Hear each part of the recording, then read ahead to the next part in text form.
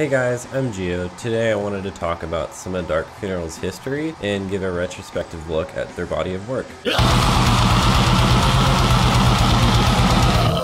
Dark Funeral formed in 1993 in Stockholm, Sweden, with founding members Michael Svanberg, aka Lord Armin, and David Parlin, better known as Blackmoon. In 1994, they released their self-titled EP on the same day as their first show, which happened to be with Gorgoroth and Marduk. Quickly after that, they tracked 8 songs for their first full-length release with Dan Swano, which they decided not to greenlight due to poor mixing. They ended up re-recording this album with Peter Tägtgren at the Abyss Studios and added 2 songs while they were at it. In 1996, the album now known as The Secret of the Black Arts was finally put out. Shortly after they finished recording this album, Emperor Magus Caligula replaced their then vocalist Themgoroth. EQ Manthorn, their drummer, is also given the boot at this time and replaced by new guy Elasmin. What's funny about this is after kicking out EQ Manthorn, they go and cover Bathory's Call from the Grave, and EQ Manthorn, the song that the guy they just kicked out probably named himself after.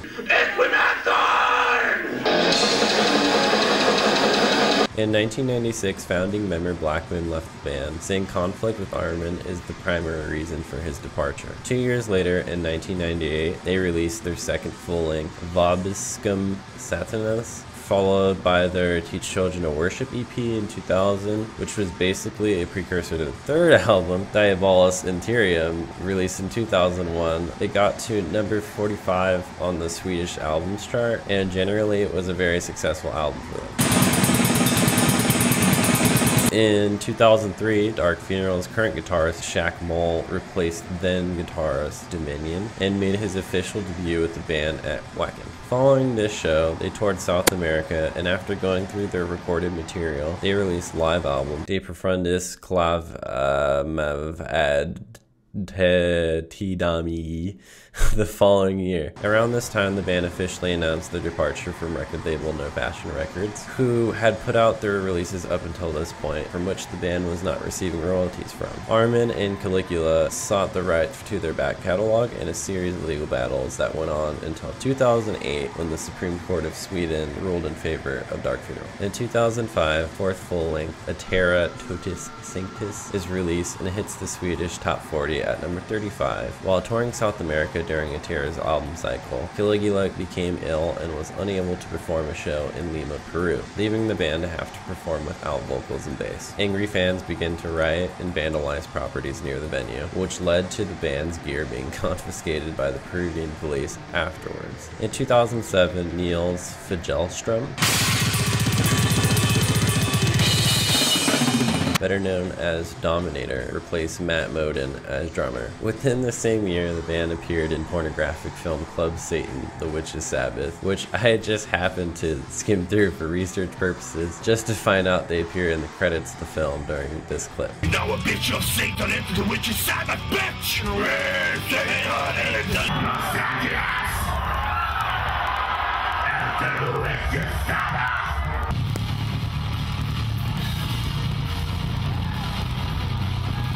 They also contributed their song King Antichrist, and during the part of the film where the song appears, they speed up the footage to the tempo of the song, which is just blazing fast. And in the beginning of the song, it's just a bunch of under the balls shots with dude butthole, and I was dying at the thought of these guys giving their song to the movie and getting the scene with all the dude ass. The final notable thing about the Atera era is that they released a 2-part live series DVD called Atera Orbis Terrarium Part 1 and 2.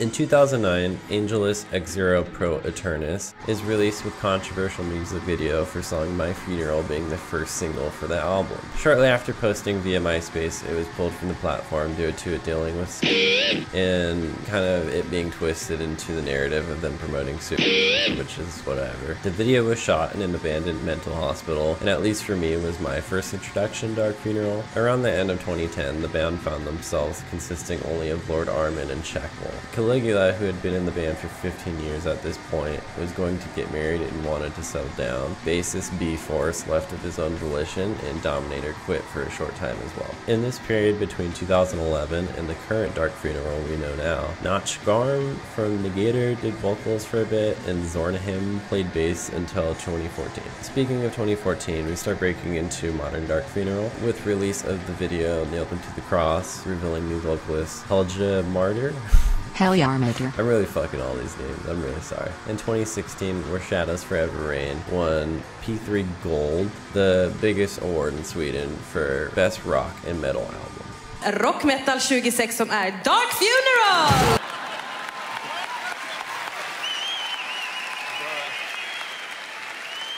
Sadly, Dominator left the band in 2017 and was replaced by current drummer Jaloma. Dominator, I believe, drums for Nordjylland now, which is a band you should totally check out if you're into Dark Funeral, by the way. As of the making of this video, Dark Funeral has announced that they are prepping up for the studio to record a new album. If it's anywhere near as sick as the last one, it will definitely be hella tight. The coolest thing I found while doing my research for this video was an interview of Lord Armin being asked for his thoughts on American hipster black metal. And instead of shitting on it like I totally expected him to, he talks about artistic freedom and expression instead of being some bitch. And I have infinitely more respect for Lord Armin now than I did ever before. I've found that most metal musicians are a lot less meatheadish than the people who are just fans, and this is just a great showing of that. There's been a rise in black metal here in America over the past few years, and not just from the evil, pure black metal stance, but now what we call the hipster black metal, like the Americanized black metal. What's your take on black metal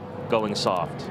New generation have their take on every music genre there is, There's always new input, new way of expressions and stuff.